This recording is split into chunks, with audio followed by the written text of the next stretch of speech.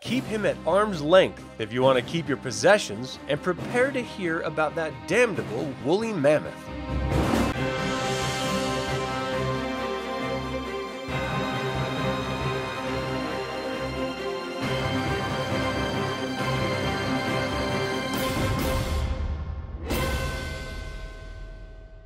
Welcome to another DragonLance Saga episode. My name is Adam, and today we're going to talk about Tasslehoff Burrfoot.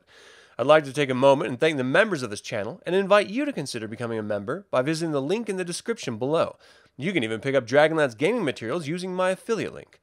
I'm referencing the art of the DragonLance Saga, the annotated Chronicles and Legends, the Lost Chronicles, Dragons of Summer Flame, and the War of Souls.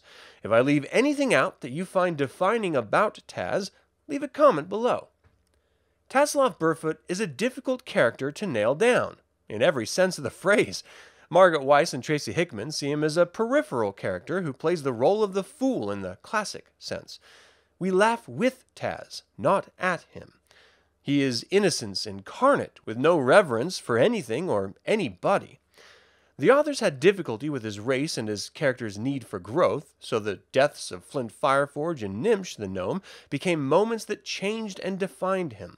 He gained depth and wisdom through the Chronicles and Legends and grew even more, at times relearning the same lessons over and over again in the War of Souls trilogy. I have always seen Taz like R2-D2. He may get people into trouble, but equally gets them out of it. Arguably, they are the real heroes of the story, as they provide direction and possibility to overcome insurmountable odds. Even his appearance dramatically shifted depending on the artist portraying him. Caldwell saw Taz as more impish, Parkinson depicted him as a teenager, and Elmore painted him as both aged and ageless. His personality and even manner of speech were defined primarily by Roger E. Moore in his short story A Stone's Throw Away, which first appeared in Dragon magazine. This was what Weis and Hickman called back to, and of course, Janet Pack's dramatic reading of the character in the first public reading of Dragonlance at Gen Con in 1984. It took artists, writers, and performers to truly nail down this character. I can understand why players don't enjoy Kender in their home games, as they can be terrorizing to a party if allowed, but Taz as a character is the audience's in to the story. It's through him we understand what is important or scary, what should and shouldn't be done. It's also through him we get to experience divinity in avatar form. Fizban alone is an old man. With Taz in the mix, he's a funny, bumbling power to be reckoned with that's playing down to the audience. We're introduced to Taz in the same fashion that we would forever know him, by finding an item of magic and being transported or transformed by it. One could argue that this is his sole contribution to the narrative and in writing the Dragonlance campaign itself when it left the rails in the Fifth Age. Taz is known as the hero he is through his interaction with the device of time journeying, and ultimately through his sacrifice in the Chaos War. His best friend Flint Fireforge was more aggravated with his behavior than arguably anyone else, and even he waited in death to be reunited with him, much to Reorx's consternation, as it was at his forge under a tree that Flint waited. Some of the most impactful moments of the saga were experienced through Taz directly, from Flint to Sturm, Gnimsh, Racelands, Krynn, Chaos, Karaman, Lord Soth, etc. Taz was always worried when he felt that strange feeling in his stomach, known as fear to everyone else, and his ability to crack jokes at the most important moments, also the least opportune. As mentioned earlier, we first met Taz as he was transported into Magus' tower, who was making a pact with a demon. It wasn't long after he handled a bracelet from Flint, which started a whole chain of events and led to his first adventure with Tanis and Flint. It wasn't long after that he was turned into a minotaur and saved his companions. The companions would become embroiled in the War of the Lance, and if it weren't for Taz and the Glasses of True Seeing, Flint would never have won the Hammer of Karis, and Derek Crownguard would never have learned about the Dragon Orb. He saw his own death through the shared nightmare in Sylvanesti and would journey with Fizban all through Pax Tharkaz, the Tomb of Huma, and Southern Ergoth with a Dragonlance. He'd echo our collective frustration with the Whitestone Council and destroy the Dragon Orb they fought so desperately for and lost 2 Knights of Solamnia claiming. Taz couldn't help his insatiable curiosity. which was as much a detriment to himself as anyone else, and we witnessed an incredible amount of introspection with him all through the Summer of Chaos and the War of Souls. He knew who he was, but not why he acted the way he did, only that it was natural. He never fully understood why other races made life so difficult for themselves and others on the macro scale. Ironically, all the while he was doing the very same thing on the micro scale. We experienced true joy when he flew on the dragon Kearsaw's back, accidentally capturing Baccharis, and piloting a flying citadel upside down at times, and abandoned it in a lord's backyard.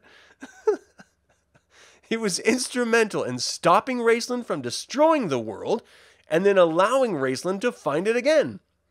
He has had personal encounters with Paladine, Takesis, and Chaos, to name a few, and is beloved by the residents of Solace and Kender worldwide. Recounting every event Taz experienced is far too tall a task for any 10-minute video, but this is not what's special about the character. Tasslehoff loved maps his entire life. His collection featured both pre- and post-Cataclysm maps, and his favorite artifacts included the knife Rabbit Slayer and the Kender Spoon of Turning. His fearlessness provides incredible opportunities for humor, and his insistence on being involved with every situation because his friends would get into trouble without him is in itself hilarious. This is a point I think worth reiterating. Tasslehoff Burrfoot was a great friend. He actually cared about his friends' feelings and went out of his way to help, even when he wasn't any help. He tried in spite of himself. That endeared him to the audience and made him a fan favorite worldwide. If I had any problem with Taz, it's one I alluded to at the beginning of this episode. He would seemingly learn and relearn the same lessons over and over again. You can argue that it's simply him being a Kender, but I would counter with the idea that it's just lazy writing. He knew what fear felt like with Kisanth, yet had to relearn it through 3 trilogies? Each time he didn't understand it. Then in the War of Souls, he felt Berylinthranox's dragon fear, and that changed him? Not the War of the Lance, not traveling through time and interacting with Lord Soth or Takesis, not facing chaos itself, but Beryl. I don't buy it. It began to get tedious. We'd be shown how much he cares for his friends and that he was willing to die for them. Then, in the War of Souls, he refuses to do that very same thing. Again, chalk it up to whatever you want. The fact is, it's inconsistent with a character that is integral to the saga. I wonder how he's going to be treated or portrayed in the upcoming Dragons of Deceit. We have to recall that the working title was Tasslehoff's wife, so we know he is important to the overall story in some way. Now this will be Tasslehoff after Legends, but before the Summer of Chaos, so he's seen some crazy stuff, traveled through time, and is, by all accounts, free of conflict and expectation. Let's hope he will remember the lessons he's already learned. But that is all the time I have to talk about Tasslehoff Burrfoot. Are you a fan of Kender? Was Taz the true hero of the novels? And finally, if you had the opportunity to meet Taz, would you? Leave a comment below. I'd like to take a moment and remind you to subscribe to this YouTube channel, ring the bell to get notified about upcoming videos, and click the like button. This all goes to help other Dragonlance fans learn about this channel and its content. This channel is all about celebrating the wonderful world of the Dragonlance Saga, and I welcome you to join in the celebration. Thank you for watching. This has been Adam with Dragonlance Saga, and until next time, remember, I'm not a thief. You know me better than that, Theros. That purse was planted on me.